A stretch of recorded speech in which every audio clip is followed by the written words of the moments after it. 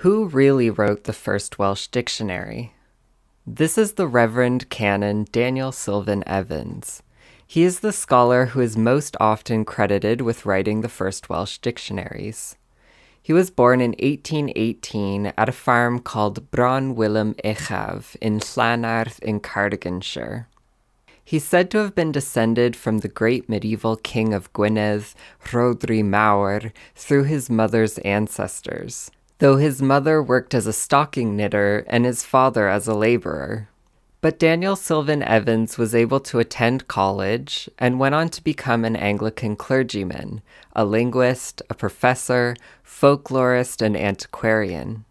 The dictionary published under his name was begun in the 1880s, with a volume on words starting in the letter A coming out in 1887. And then new volumes came out for subsequent letters up to the letter E, which was completed before his passing in 1903. He also published many other books on Welsh folklore and culture, in addition to being the editor of a number of scholarly journals. When we think about people like Daniel Sylvan Evans, prominent scholars in the past, we often have this image of him alone in his library, a sanctuary separate from the outside world, surrounded by leather-bound books, sat in a leather armchair, thinking big thoughts and spending his days writing them down. The Gentlewoman magazine in 1901 described Daniel Sylvan Evans' work in almost this exact same way. Welsh clergymen labor very frequently in solitude and far away from the notice of the busy world. But here's the question: what makes this kind of solitary scholarly life possible? If you ask any scholar, writer, or anyone who does creative work today, they'll tell you that the busy world always gets in the way of getting the work done. So who was taking on the busy world so that Daniel Sylvan Evans didn't have to?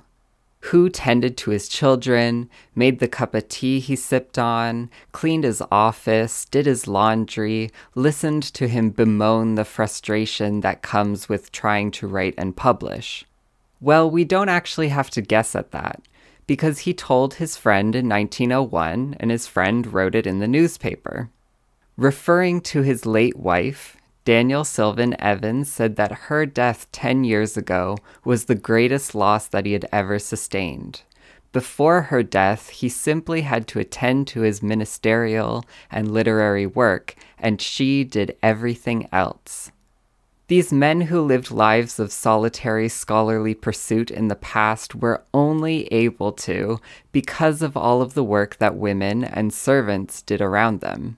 And all that work often gets completely erased in how we remember the accomplishments of these so-called great men. The wife of Daniel Sylvan Evans was named Margaret Walters. She was born in 1828 in the rural parish of Pencarreg to a well-off family in the dairy business. We don't really know much about her life until 1846 when she married Daniel Sylvan Evans. At that time, Daniel Sylvan Evans was still a student at St. David's College in Lampeter. Margaret probably met her husband through her brothers, who both attended college to also become Anglican ministers. Margaret was a literate and very intelligent woman herself, and later in life she attended and participated in the Eisteddfodau. She passed away at the age of 61 in 1889 in a tragic carriage accident, and newspapers across Wales published obituaries describing her life. The Bygones Journal wrote that she helped Canon Evans in his literary and other labors, and was greatly esteemed by all who knew her. The Aberystwyth Observer wrote that she was the best of wives, and was a great help to her husband in his literary work, besides being an affectionate and exemplary mother. So she not only was carrying out all of the household duties along with the servants that they employed, but there are hints here that she was actually contributing to his literary work herself. But that's not the full story. We can ask, what did that help actually look like? Was she just being a supportive wife, or was it more than that? Well, we get hints in the historic journals of how she helped another scholar, a Professor Rhys, who presented on Welsh holy wills at an 1893 Cymrodorion Society meeting.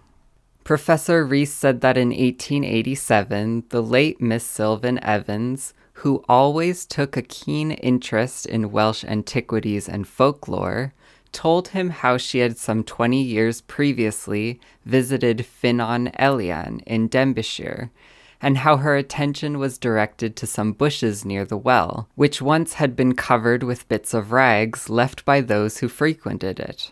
An old woman of 70 told her that the rags used to be tied to the bushes with wool. Miss Evans also noticed corks with pins stuck in them floating in the well, and her informant remembered many more in years gone by, for St. Elian's well was once in great repute as a ffynnon rabio, or a well to which people resorted for the purpose of bewitching those whom they hated. Professor Rhys shows us that Margaret was actually supplying him with the knowledge of Welsh folklore that she collected as she traveled the country and spoke to elders. The knowledge that she collected was being written into presentations, papers, and books. She was a contributor to these scholarly works, just her name wasn't being written into the author line on the book covers.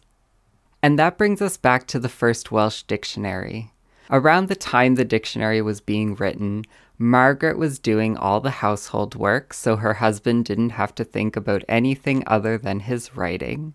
She was also helping him in his scholarly work, and she was supplying at least one other scholar with the knowledge necessary to write and further his own career. How much did she contribute to the writing of the first Welsh dictionary? In all honesty, we may never know.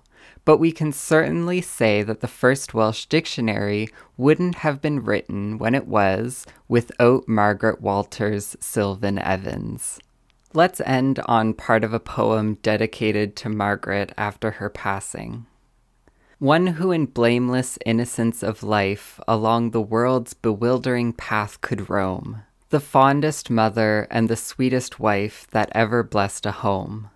The poor lament a true and generous friend, the sick a comforter and all a guide, before whose gentleness crabbed age would bend, in whom the young confide. She was a mother, a wife, a friend, a guide, a confidant, a scholar. Thanks for watching GenealCymru. I hope you enjoyed, and here's a bonus for anyone who's listened all the way to the end. Margaret Walters is actually the great-niece of my 6 times great-grandfather, John Walters. So that's how I ended up looking into this story. And it just goes to show the amazing places family history research can take you. Anyway, thanks for watching, and make sure to like, comment, and subscribe.